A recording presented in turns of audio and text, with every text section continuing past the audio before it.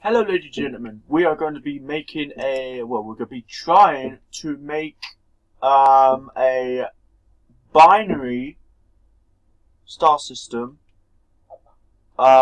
with planets around it. And a lot of people have been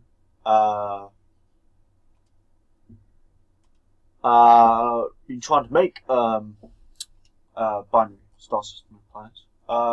There is actually, in real life, there is an actual binary star system called Alpha Centauri.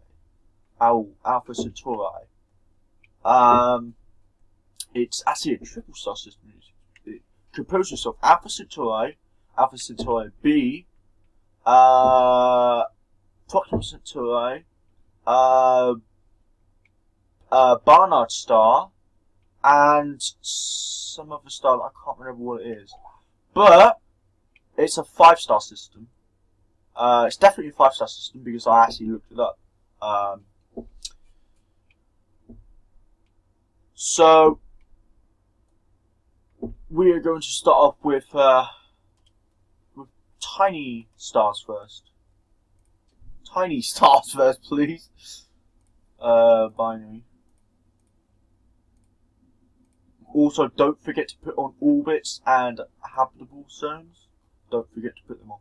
So we're going to stick these around 3 astronomical units away from each other.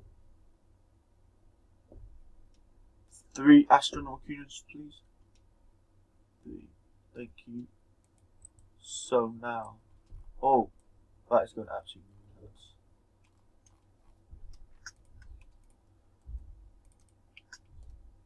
Okay, I don't know why that's happened.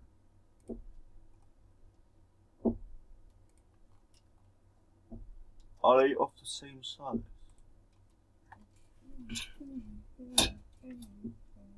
Are they actually of the same size?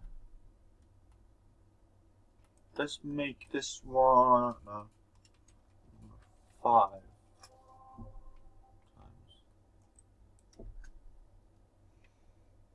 Okay.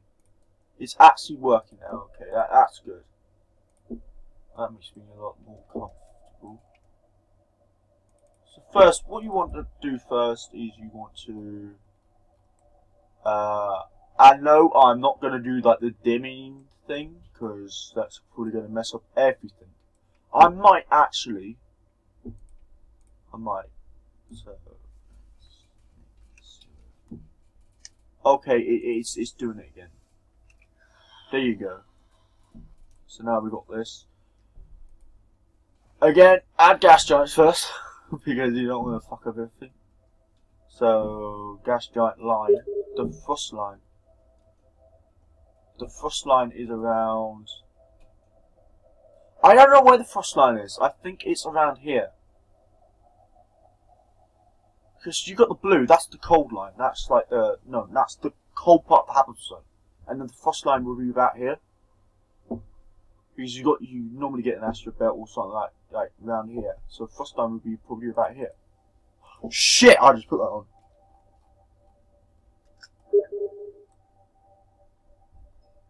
on. Sorry, that is my friend messaging me over and over and over and over and over again. And I don't want him to. Alright. Okay. Let's do this again. Instead, let's not fuck up everything.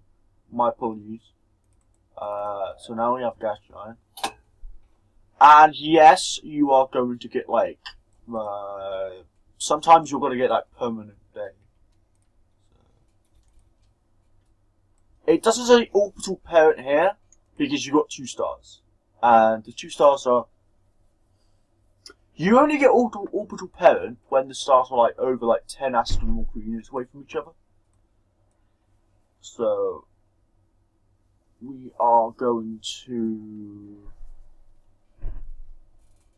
we are going to make this, I don't know, probably like 17 times the size of Earth. So let's leave that there.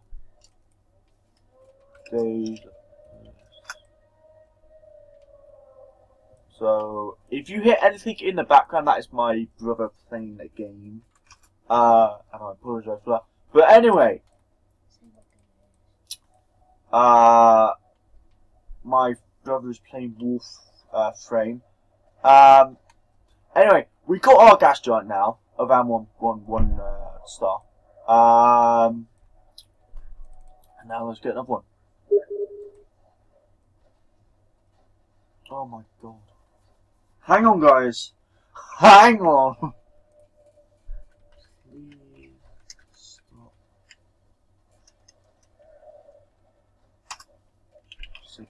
Anyway, this is a slightly larger star. And you can tell, if we put it on the chart, it is just slightly larger. It's ever so slightly larger. So now, this star, I'm gonna leave it as. Ooh, that is just slightly. That is actually pretty cool. Anyway, you know what? Let's actually dim it just a bit. There you go. We dimmed it a little bit. So now, let's get gas giant here. Now we're gonna stick this gas giant like a little bit further out. No, we're gonna stick it around here, like just like close, just a little bit closer than the frost line is. Because I believe Jupiter I know that Jupiter is it's on the frost line. So it's on the frost line. So now you got your other planet here. You actually got like 2 planets, like 2 stars.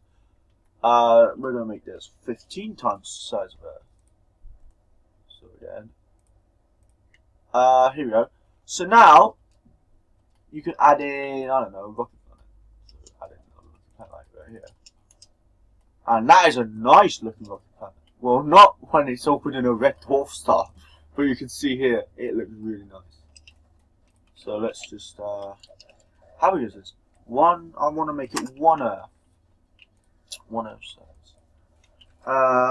This might take a long time, guys, but I apologise for that. So now, make the rotational period. What is the axis like? Oh, the axis isn't.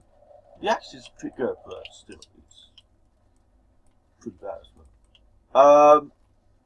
So yeah, this is actually how close planet can get to each other. Oh, I don't want that in.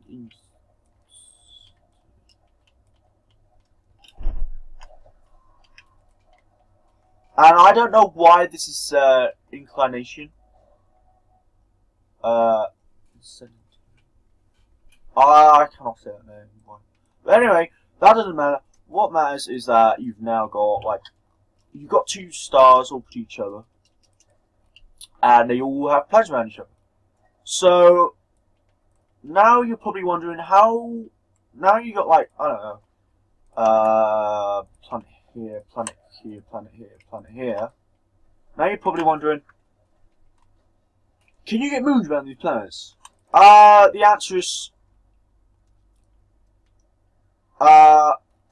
well, you can only get moons like around here, like the outer limits are here. So if I get like a, I don't know, if I get like a really big rocket planet and I'll stick it around here, and see how big it is. Let's leave it as like that. Don't know why, but let's just leave it as that.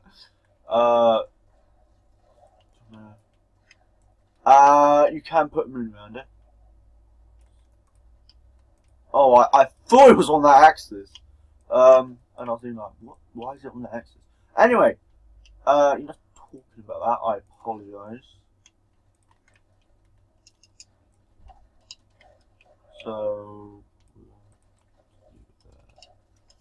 So hopefully this isn't gonna. So now, yes, you can put moons around planets, but I think this planet is eventually going to get ripped out of the orbit. Because this gas giant is absolutely ginormous. It's huge. And if I go to chart again, you can tell it's massive because obviously it's big.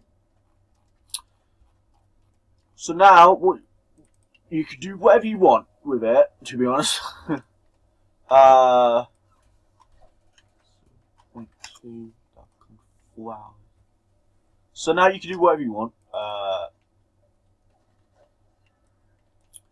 Obviously, this is the largest star, so this is like the dominant star. And all of our planets are on inclination.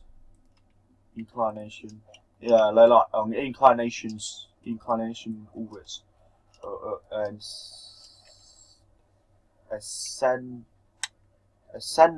no, I can't say it.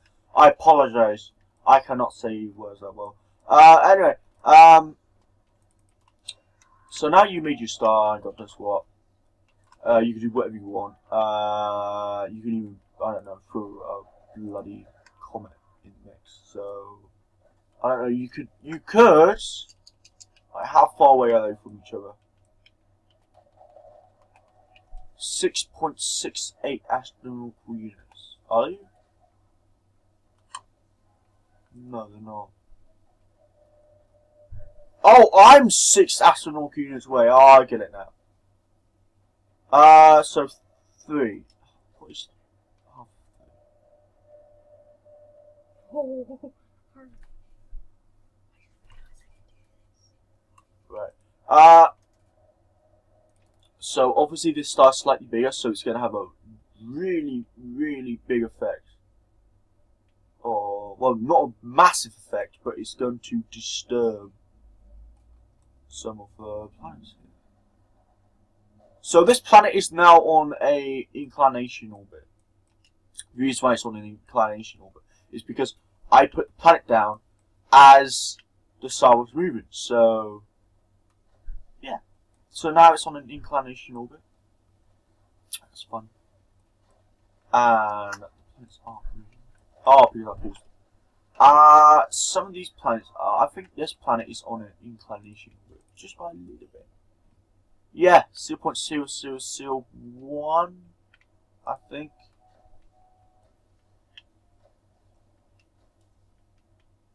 It is increasing. The inclination is increasing. I don't know how I put that planet there.